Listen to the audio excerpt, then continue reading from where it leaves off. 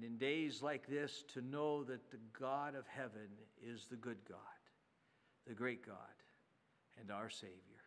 These things I pray in his most precious name. Amen. You may be seated. I'll tend to just a couple of announcements here.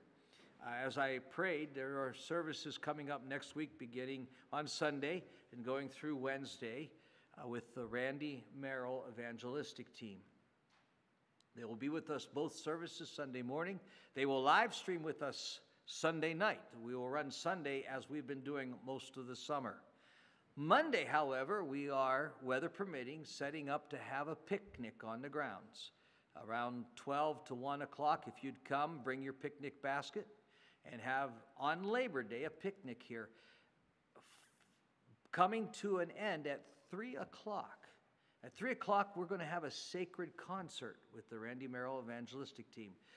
I don't know if there's 4 or 6 traveling in this group. They're all also very musical. And at 3 o'clock, Labor Day, we will have a special service. If the weather is fit, this will all be outside. If the weather's not fit, we will probably take a rain check on the picnic, but still have the 3 o'clock sacred concert. Then on Tuesday and Wednesday, we will have our 7 o'clock service. 7 on Tuesday, 7 on Wednesday, sort of along the lines of how our special services regularly run. So Sunday through Wednesday, Sunday running like this one does. The 9:30 service, the 11 o'clock service, a 6 o'clock live streamed. Monday, Labor Day, picnic if the weather is okay, but a 3 o'clock sacred concert. Tuesday, 7 o'clock, Wednesday, 7 o'clock. All right? Now, as you've heard during the pandemic, everything is subject to change. So be much in prayer and in consideration of these days. If you can, put us on your calendar. If you can't, put us on your calendar and pray for us. We are aware that Labor Day is a day of the last of summer in many minds, and people already got great plans and escapes in mind. But if not, here's your plan. Come here. Enjoy the services. Enjoy this team. I don't believe anybody in this room has ever heard the Randy Merrill Evangelistic Team. But I can tell you of a surety that it's going to be along the lines of Mike Schrock with 5 or 6 more instruments. So I trust that you're praying and in much prayer about this.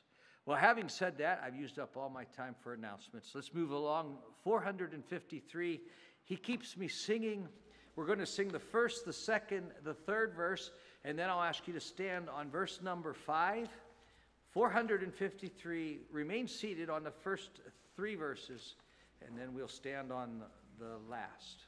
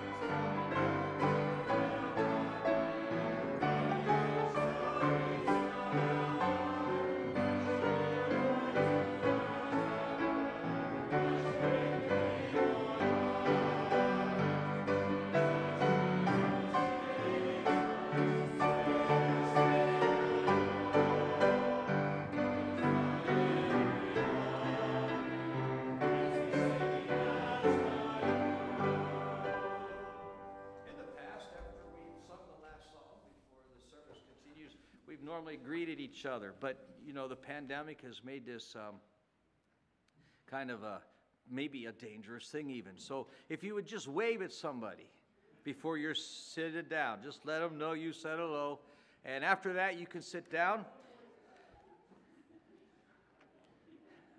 Tori, if you'd please come and get ready to bless us with song.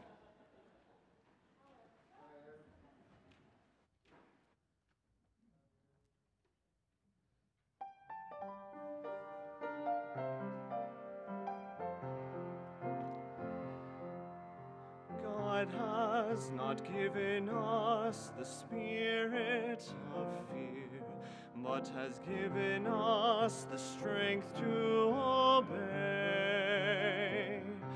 With power and sound mind, with love the unfailing kind, oh, be not ashamed of his way. May the Lord find us faithful. May his word be our banner held high. May the Lord find us faithful every day, though we live, though we die. No man that seeketh after things of this life is a soldier who passes the test. Be faithful, be working, be running, be serving, be searching his word for his best. May the Lord find us faithful. May his word be our banner held high. May the Lord find us faithful every day, though we live, though we die.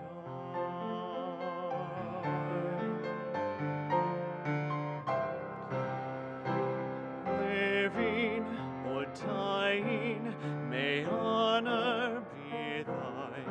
From this wretched life you loved and forgave,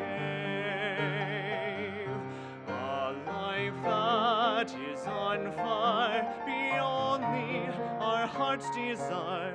Be faithful from now to the grave. May the Lord find us faithful. May his word be our banner held high. May the Lord find us faithful every day, though we live, though we die. May the Lord find us faithful every day, though we live, though we die.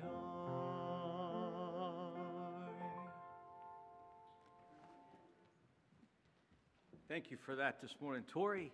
And I invite you to turn in your Bibles to the book of Numbers, Numbers chapter 17. And as you turn there, I will let you to know that that's not our text. That's the verses that I want to use as the introduction for the message this morning. So I'd like to share a story. You're in Numbers 17, and I'm going to share a story with you, and then it'll set up the reading of this. When I was young, I was one of those kind of fellows who was too big for his britches. Have you ever heard that expression? Is that a term that's ever used anymore? Too big for his britches. I thought I was somebody. At least I mouthed off like I was. And so one day my dad, and maybe some of you who knew him had this happen to you as well. He gave me the important test. Anybody here take the important? How many will confess that they took the important test? I took the important test. And this is true. You can do it at your own house. If you have someone who thinks they're important, this is how this works. You take a cup of water and you put it on the table, and then you ask the person who thinks they're important to put their finger or their thumb in the water. When they pull their finger or their thumb out, if a hole is where their finger or thumb was, they're important. I did take it. I actually thought I could leave at least a dent. I quickly found out I wasn't important. Now, my dad built upon that, and there was a lot of elaboration that went into that. But this is something that is not just unique to my own personal life. Some of you sat there very innocent, like very holy, as if you've never needed to get your comeuppance in relationship to your own pride and arrogancy. But, I was hopeful on that day I took the test that God would do something and I would get to prove, yes, I am important. God said. Well, in Numbers 17, there's a story about where God said someone was important. Now, the test wasn't a cup of water. It's actually even more impressive. And I'll begin reading in verse number 1. And the Lord spake unto Moses, saying, Speak unto the children of Israel, and take of every one of them a rod, according to the house of their fathers, of all their princes, according to the house of their fathers, 12 rods. Write thou every man's name upon his rod. In chapter 16, there had been a rebellion, a civil war, really. And the complaint was, Moses is too much in charge. We don't think we need Moses anymore. We're sick and tired of Moses, and every decision he makes, we're big enough to run our own ideas, and we don't need his help, and we don't want anything to do with him anymore, and we're sick of it. We're tired of it. All he does is mouth off and make rules, and we're done. We're done. And Moses went to God and said, Now I'm only out here in the wilderness because you made me come with them. This was not my idea. And now I've got all these people complaining. I don't know what to tell you. And God said, okay. And he got in on the problem and he solved it. And when the dust settled, and my message isn't about how God settled. It was no doubt what he did. He took care of it. But when the dust settled, he said to Moses, I'm not going to have more problems. I am going to tell everyone who's important. And that's it. No more murmuring, no more complaining. This is it. And this is how we're going to do it. I want from the 12 tribes of Israel, the chief man, the captain of the tribe. If you belong to the tribe of Issachar, there was a man who you talked to. And he talked to Moses. It was very organized. If you lived in the tribe of Dan or Asher or Naphtali or Judah, there was a man, a top man. That man was supposed to bring a staff that he owned. It was a symbol of his office and probably also his walking stick. He was supposed to bring it and carve into it his name. In verse number 3, God said, Now from the tribe of Levi, I want Aaron's rod. Aaron would be the high priest, Moses' brother. He said, I want his rod. And you're going to lay them inside the tabernacle overnight. Now I'm skipping down to another verse. I'm not quoting it. I am just summarizing quickly here because this is still my introduction. And in the morning, whose ever rod, walking stick, has bud on it, that person's important. Now, you might have a wooden staff at your house, a walking stick. Maybe you bought one on vacation. Maybe your grandfather made it. Maybe someone carved it for you and you were fascinated and purchased it. Maybe you have an Irish shillelagh. Did I say that right for you Irish people? And it's really a fascinating piece of equipment. But I doubt seriously, after it's been cut loose of its roots and shorn of its branches, turned into a rod or a cane or some form of walking stick, that it has ever grown a leaf. Ever. It probably has done the opposite. It's broken or gotten brittle or become deformed, warped. Wood does that. But I doubt if it grew a bud. God said, the person who's important, theirs is going to bud. Next morning, of course, everyone in Israel wants to find out who's important. Isn't that something on the mind of every human being? Since this morning, some of you got up wondering who was important. You know, some of you got up hoping everyone else knew you were important. Whoever got breakfast in bed, right? You know. Well, they got up that morning, and obviously, you know already, Aaron's rod was going to be the one that had the bud. But no, there was more to it than that. It had also flowered and it grown mature almonds. So to kind of understand what kind of stick his stick was, what wood his stick was made of. He grew. Now, that's all phenomenal unless you're an almond farmer and you know something more about the almond. Do you know an almond tree doesn't produce almonds overnight? Well, no tree really does, right? Nothing grows fruit quickly. It takes 5 years to grow an almond tree to start producing nuts.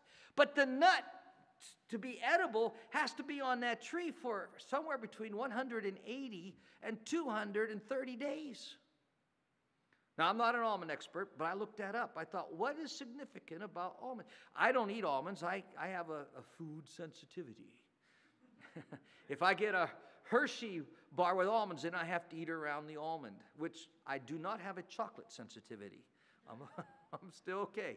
But I can't eat almonds, and I'm not sad about it. Don't feel bad for me. It's okay. Like I described, chocolate makes up the difference for me. So I'm not an almond expert. It's not something but I decided, why? What's this so significant? This is a great miracle. This is actually bigger than me hoping to leave a dent in the water.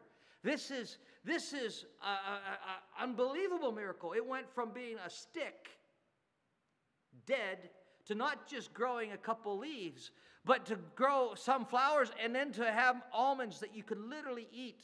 It was without a doubt a statement. God says, this man's important.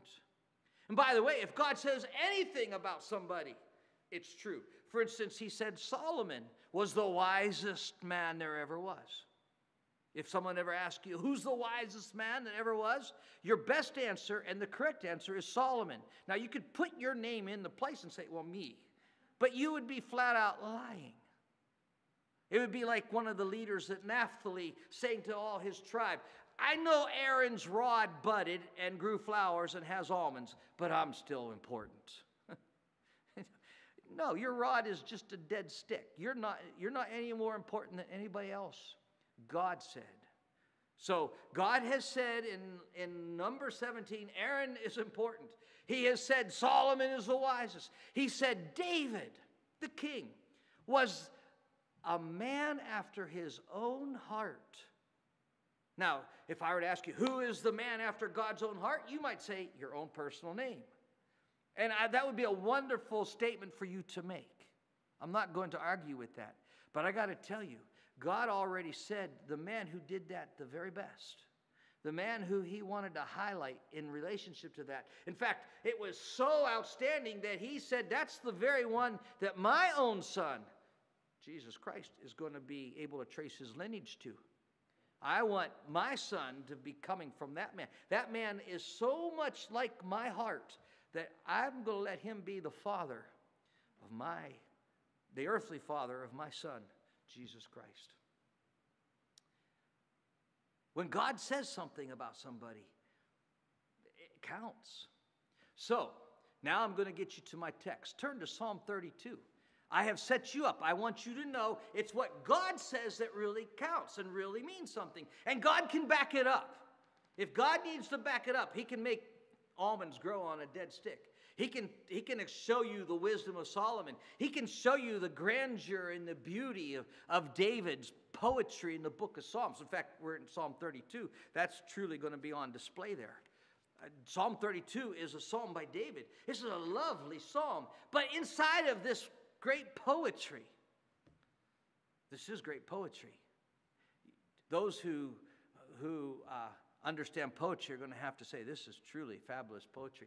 I'm not really a true poet. I shared this in the 9:30 service. My style of poetry is closer to the roses are red violets are blue, you think this rhymes, but it doesn't style of poetry. That's as deep as I usually get into poetry. But not being a poet doesn't mean that I don't understand that this is lovely and attractive wordsmithing. It's also more than that. It's the inspired word of God.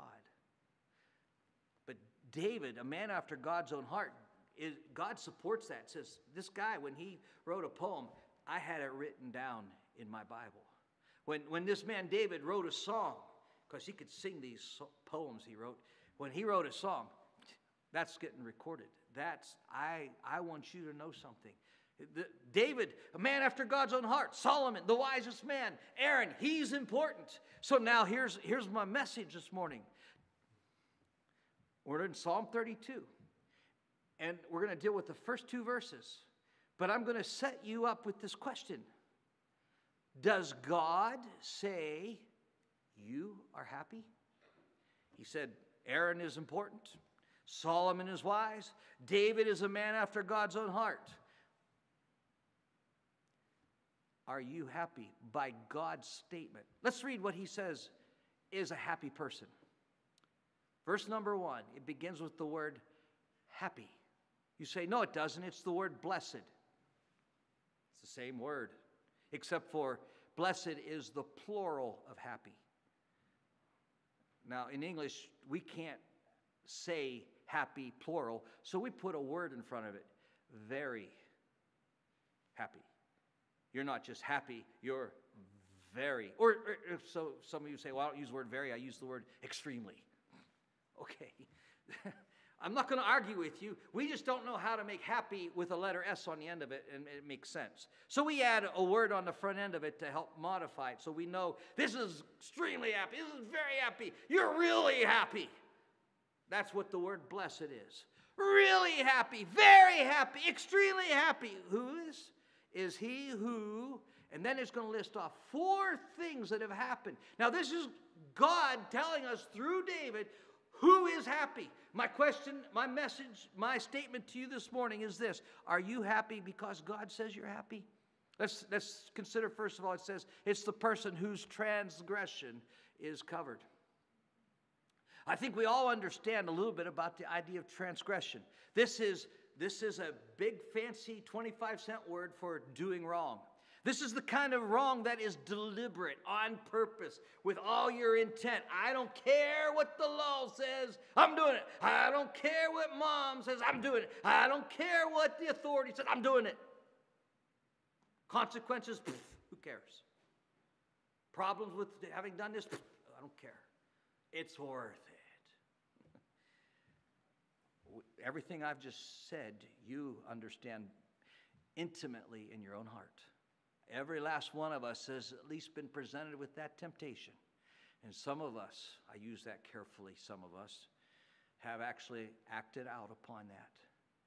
We've been told by somebody who's got some more authority than we have not to do something or to do something, and out of the straight, dark recesses of our hearts.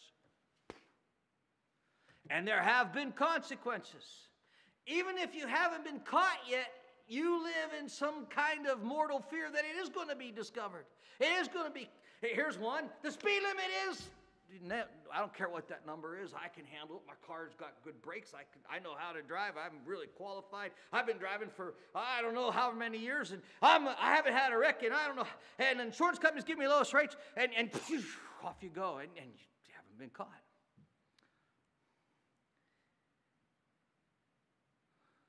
But as I share with you that story, as some of you can relate to it, you recognize in the car are some occupants who know you've blown the law away.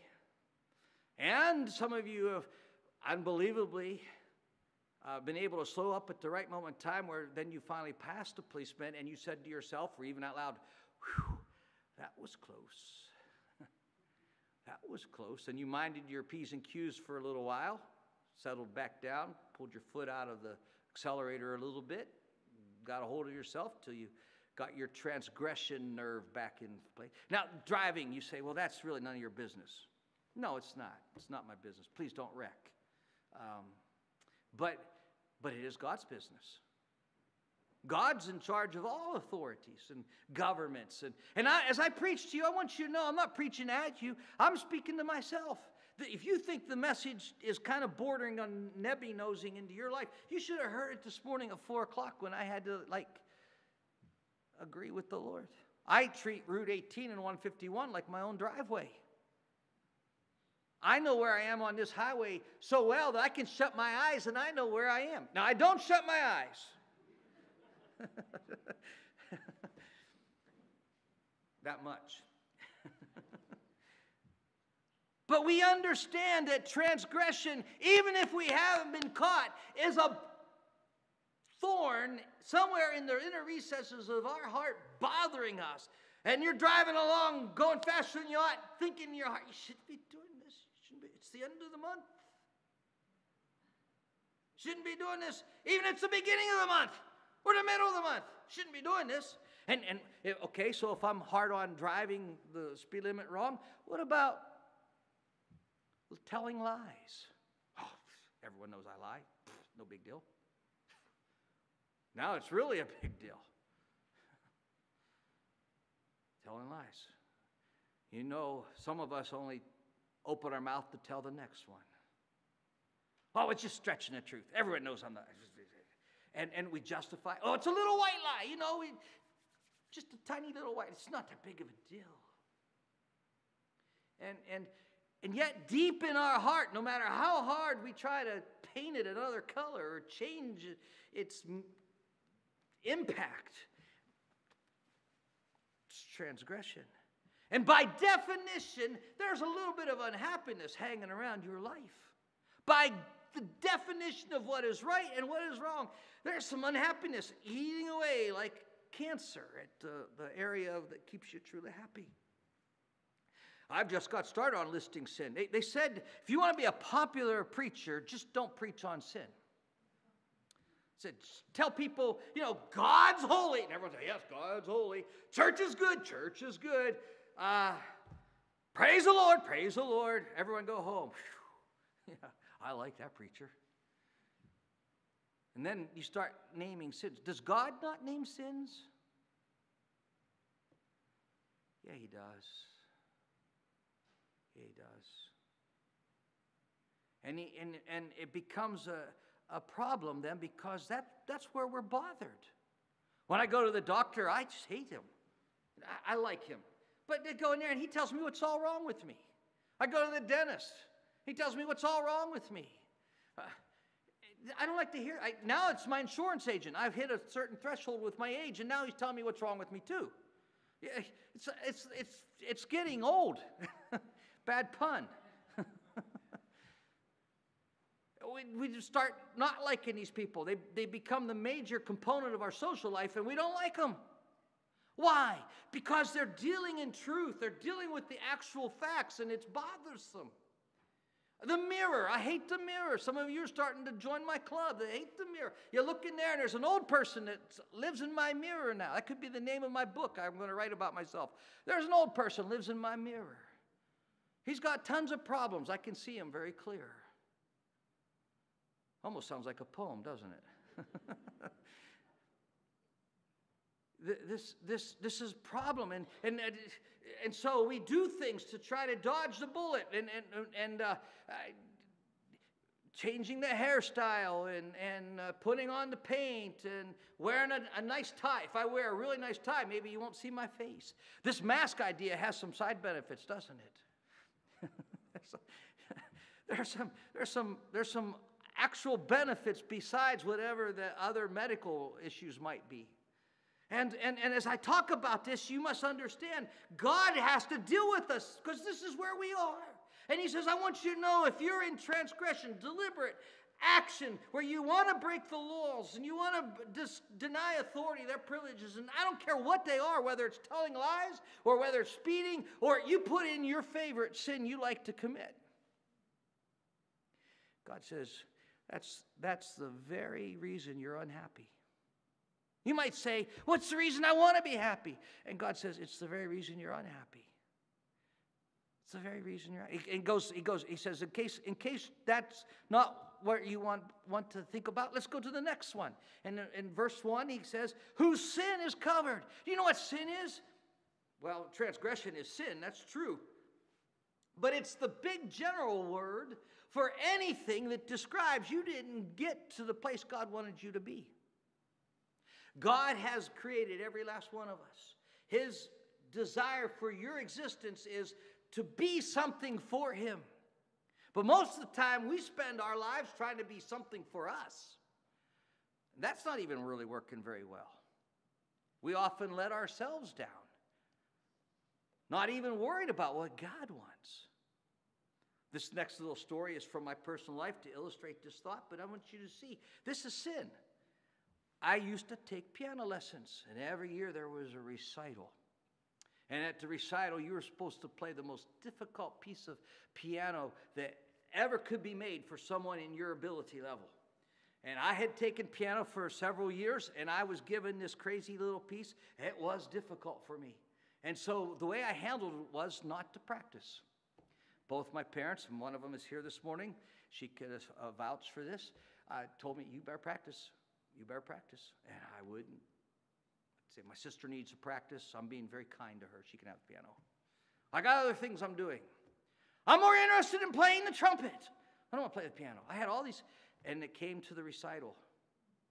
And I was in the age group of the group that goes last. And normally that's also the better piano players. The best were saved for the end. The ones playing the most difficult pieces. At the end, I'm near the end. It was the end. It was a disaster. I blew it. It was so bad I could feel people who didn't know me feeling bad for me.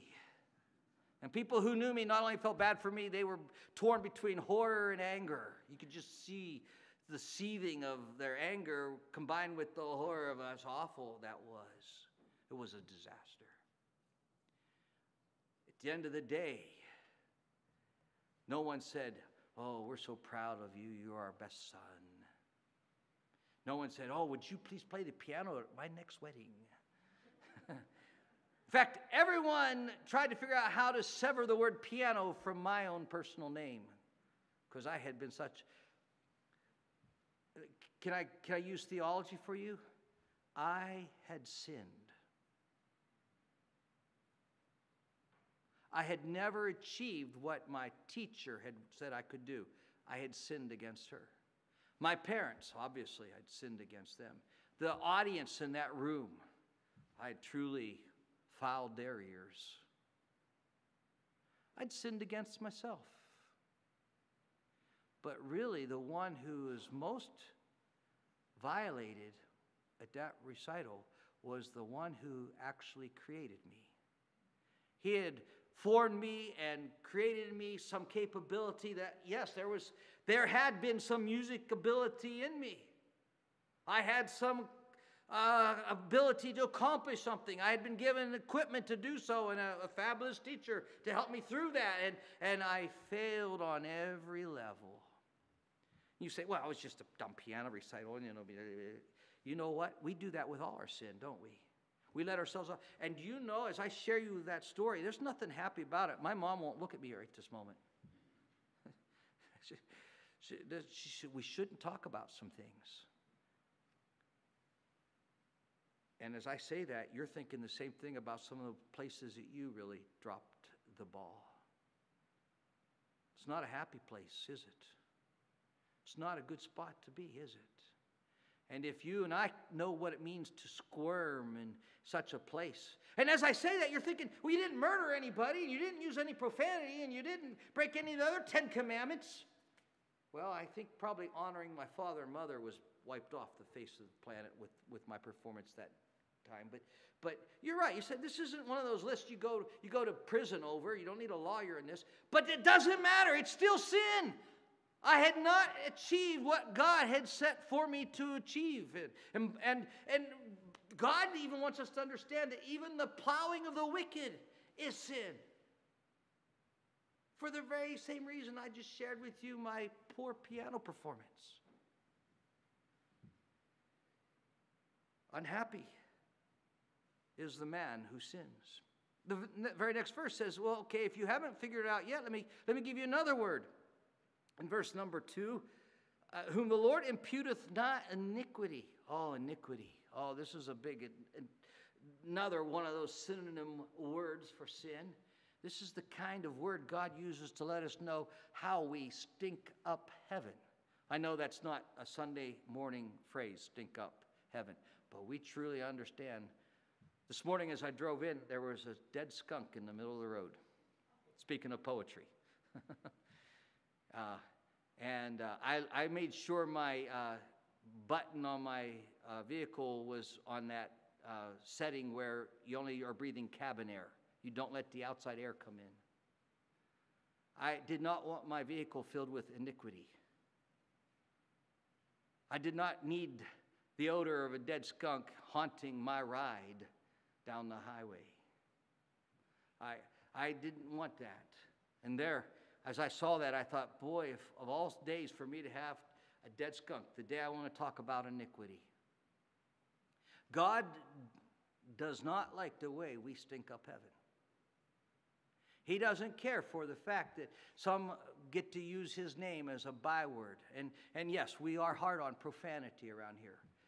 Jesus Christ is our Savior. He's not a curse word.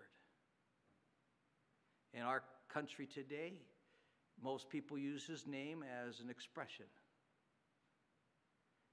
He's not amused. His ears and his heart are broken on hearing his name abused in such a fashion. I know there's other profane curse words out there, but I'm speaking of the lovely Lord Jesus Christ, the one who is the very essence of love, the one who gave everything he had up to live with us and then die for us. Recently, I've been reading about heroes, war heroes. Had been focused on the Civil War, but I was given a book on Winston Churchill for my birthday, and I finished reading it. But as I read it, it touched on some people who were heroic during the darkest days of World War II, and the efforts that they went through on behalf of their country, on behalf of the cause of their side, the suffering and the intense anguish that they were subjected to. It told the story of a fellow who was a great fighter during World War I, an airplane fighter, an ace. And during the days of World War I, he had lost both his legs. When World War II came, they were in such bad shape trying to find qualified fighters, they brought him back to fight again. Now, I don't know a whole lot about flying, but I do know when you're flying an airplane of the vintage of World War II and World War I, you not only need your hands and arms, you need your feet as part of the equipment to operate the airplane. And this guy answered the call of his country and flew in World War II with basically no legs. And as you read that story, your heart is like overwhelmed with the sacrifice and his willing sacrifice again. And how in the world did he figure out how to keep an airplane in the air, let alone use it against the enemy as a fighter pilot? How did he do that? And you swell up in pride for him. You admire him, and you would never use his name as a curse word. Why, instead, this is a man who you salute. You honor this man. And yet we can drag Jesus Christ's name through the mud in our country. And yet his name can be just a byword. And I say his name, of course we know people say, oh my God, or some corruption of that. As I read about this is where we touch on iniquity. Now all sin is iniquity. Every sin. My playing the piano that day, that was iniquity. Transgression is iniquity. But I want you to understand that the stench of our wickedness does hit heaven's nostrils. God is not amused. God is sickened.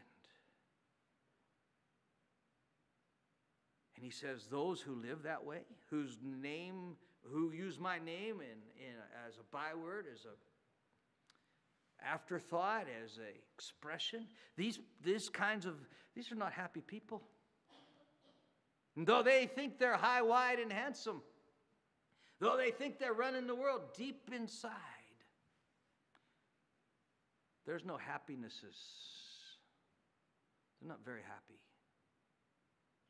They understand more about misery. And then there's one more. And we come down, and if you read the last of verse number 2, he says this. And in whose spirit there is no guile, guiltiness. The closet full of skeletons. All these things that haunt, whether you were caught or not. And often it seems the not being caught make the bigger, louder, clanking skeletons. The ones that haven't yet been discovered, boy, do they run their crickety old fingers up and down the interior of the heart. Remember me? Remember this? Remember me? Remember this? Remember me? Remember that?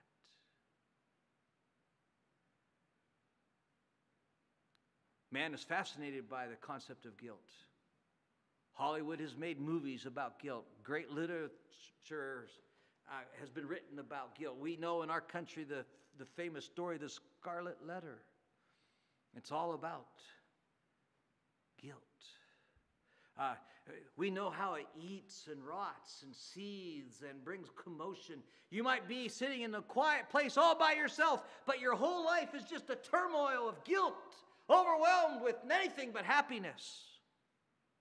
Why, the very first time this concept hit mankind, there were just two of us, and we were in a perfect place called the Garden of Eden, and it struck us so badly that we went and hid and covered ourselves with fig leaves. And that's been the story of us ever since. Hiding and covering ourselves with fig leaves. And does it work? No, because when God says, "Where are you?" you have to say, "I'm hiding." And he says, "Why?" "Because I am afraid."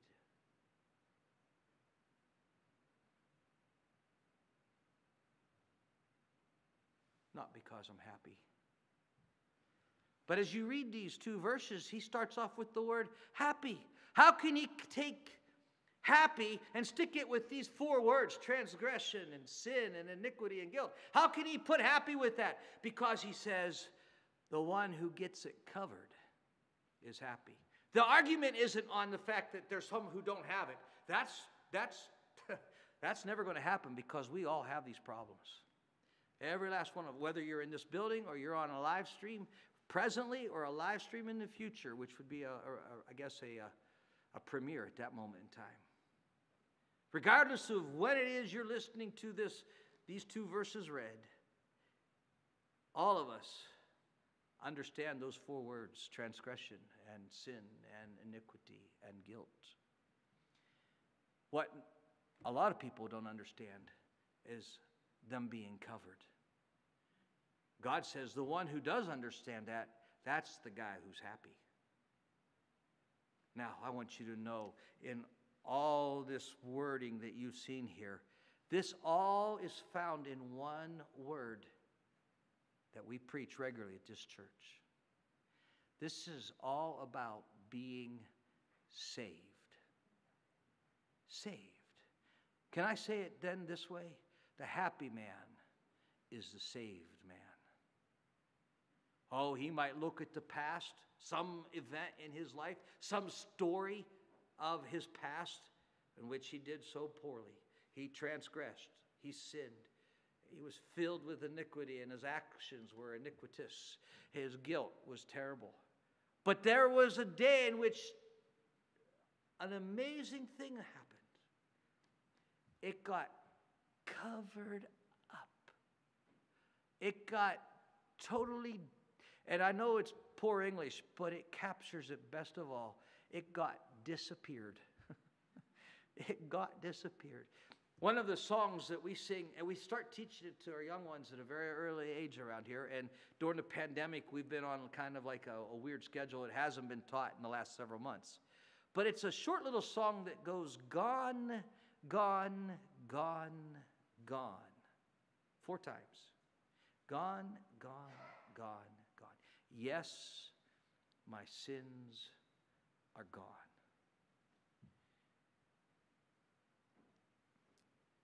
There's something unbelievably joyful about having your sins gone.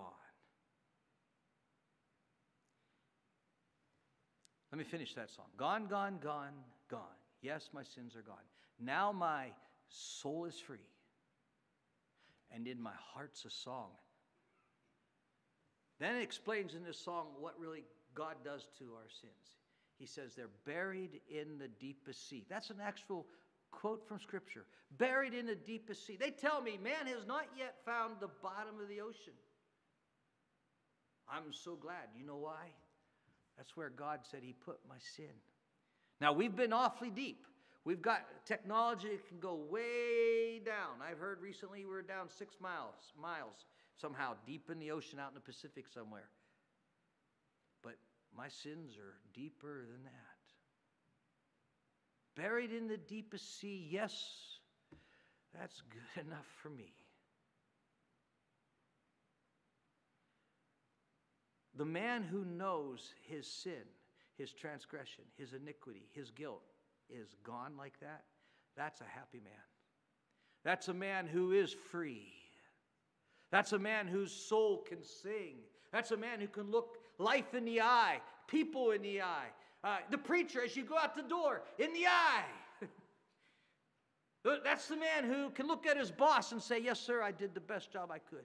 Here's the results. Here's a person that can look at his mate, his wife, or her husband and say, yes, I've been true and faithful to you. This is a person who can look God in the eye and say, I've not used your name in vain. It's a person that can look at the policeman and say, yes, sir. Speed limit's 35 miles an hour, sir. It says so on my speedometer. Yes, sir. There's something connected to happiness in a man who knows whatever he's done that was wrong is by God's word gone. Now, I'm not talking this question. I'm not asking you if you think you're happy. I'm asking you if you know God knows you're happy. God says if any of us are treasuring sin in our lives, if there's any blackness of sin lurking in our lives, if there's anything that we're doing or we've done that he hasn't been able to forgive, whatever that is, we're not a happy person. We may try to cover it up. We may try to pretend. There are some people who have decided drinking's a good way to drown out their sorrows. Some have decided drugs is a great way to go on a trip and escape. And some have gotten involved in pleasure, and some in sports, and some in hobbies. But when you get down to the bottom of it and you can't do that stuff anymore, what makes you happy?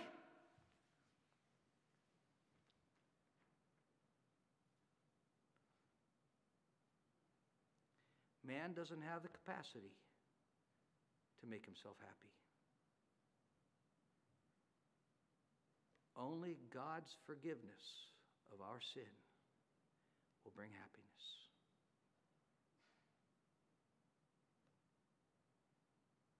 I have 6 more points. Next week, we have a special speaker.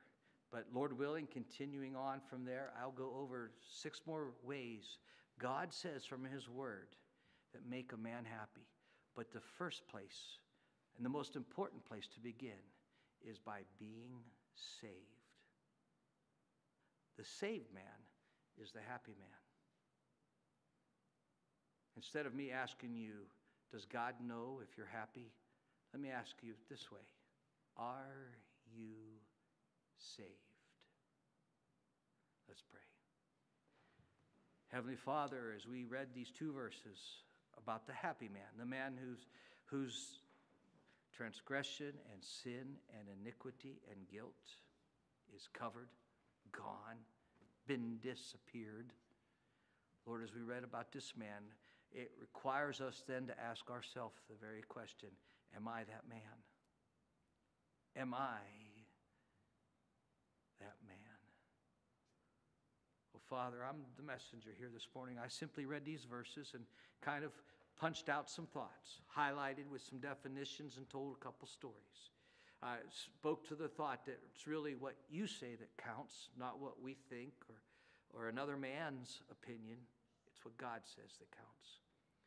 Lord, we thank you for your word and that it is truth and that it deals with us honestly, kindly, but honestly. And Father, as we bring our service to a close, it might be that there's someone in this room who has wanted happiness, who's striven hard in their career, in their family, in their hobbies. There's some, Lord, have just started off in life, not sure totally where they're going. They may be so young that they haven't even gotten out of school, and yet they understand the need to be happy. There's a hunger in the human heart for to be happy. And yet we discover very early that life is full of troubles and bitterness and difficulty and aggravations, anything but happy. And as we get older, it just seems to fester and grow worse. And yet the Bible speaks to us and says, wait. If you get your sin covered, if you let me take your guilt, if you let me forgive you, if you let me save you from your sin, you can be happy. It's amazing, Lord, how it sounds so simple, and it is, and yet we make it so hard. So work in the hearts of those either on the live stream or these in the building today, that they may understand from Scripture the happy person. And then they look in the mirror, they can say, I am that person. Oh, my sin is gone. Father, may somebody or several somebodies hearing the sound of my voice recognize that this message was for them. Their heads bowed and eyes shut. In a moment here, we're going to stand and sing a hymn. It's a closing hymn. It's an invitation hymn, too. If you'd like to talk with me a little bit more about this as we would sing, I would invite you here to the front. I would ask you to go down the outside aisles and there wait for me. You might have to get going, though. You may have appointments, responsibilities. You're needing someone else to drive you. It might be a spot like that. So in your need of the hour to get out of here quickly, instead of being able to come forward and talk briefly with me, you can make this matter right where you sit, or if you're at home, right there in your living room, dining room, family room, wherever it is. You can make this an issue at this very moment without talking more to me. You can simply say, that's me, Lord. I'm not the happy person. I don't know if my sin is gone. My transgression is over my head. My iniquity stinks to high heaven. I'm guilty. But could you forgive me? Would you please forgive me of this and save me? Oh, that's a good Bible word. And God understands it. You don't have to do anything more than that. You can simply ask Him to forgive you of your sin. I mean, aren't you tired of being miserable? Aren't you tired of not being happy? Oh, God says, I want you to be happy. You don't need to be miserable. You don't need to have this hanging on your head, wearing you out, worrying you. You can get this made right. The Bible's full of stories of men who were just like this. Murderers, thieves, liars, drunks, cheats, profane, and they got saved. What a difference. Oh, if you could just pray right where you are, whether home on a live stream or here in the building. Lord, save me. Oh, save me. And Heavenly Father, as we now come to this song, we ask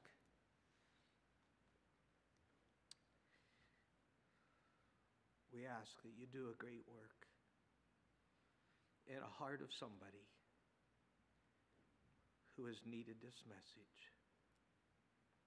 In Jesus' name. And would you please stand? We're going to sing hymn number 250. Someday you'll hear God's final call to you.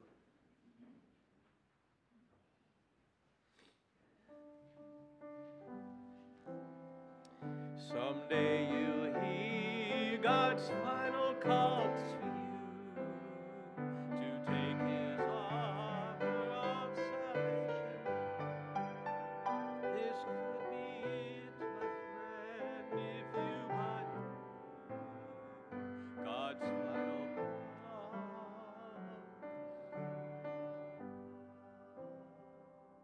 Heavenly Father, I will not prolong the invitation. Time is fleeting. And yet, as you've tarried with grace and mercy, even after people leave, they can get this. Lord, this is not just required in this service. Even as they drive home, Lord, as they drive by a speed limit sign, may they be reminded they can get forgiveness.